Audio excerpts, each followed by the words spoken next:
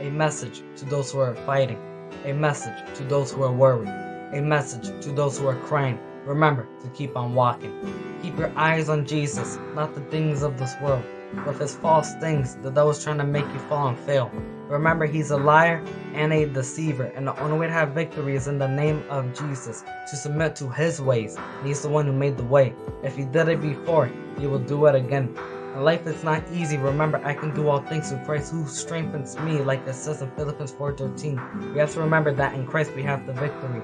Only in him we have to keep submitting and keep fighting, because his battle ain't flesh and bones, but spirit and principalities. In Christ Jesus is the only way to be transformed and changed. If you want to have victory, you need to be fighting and praying.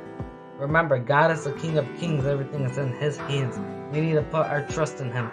Have faith and carry on. Trust in the Lord with all your heart. Don't act like we can do anything without the Lord Jesus, because with our own fake authority, it's like dust in the air blowing. Don't let pride or ego overtake you. Remember how we are mortal men, living dust, living in the mercy of God. Turn to him fully and put your trust in him, not in yourselves, for you will just slip and fall, but call out the name of the Lord. Remember how the problems need to come for us to keep growing, also by fasting and praying. Chains be broken. There is power in the name of Jesus. Keep seeking him. Only he is the truth, not like this world that's trying to lie to you. Only in Jesus is the truth. Sometimes the prayer it's a yes, sometimes the prayer it's a no. Sometimes we gotta be fighting, sometimes to wait and keep praying. May the Father's will be done on earth as it is in heaven. Brothers and sisters, whatever problems and tribulations or trials, just know what the Lord is saying. He is with you and going to supply and provide for you. Trust in the Lord with all your heart.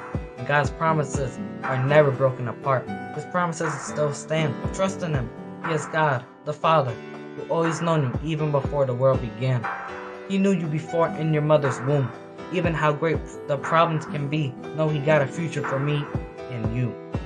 Keep praying and trusting in God, and you will see your own eyes how in Jesus is the victory. Keep walking.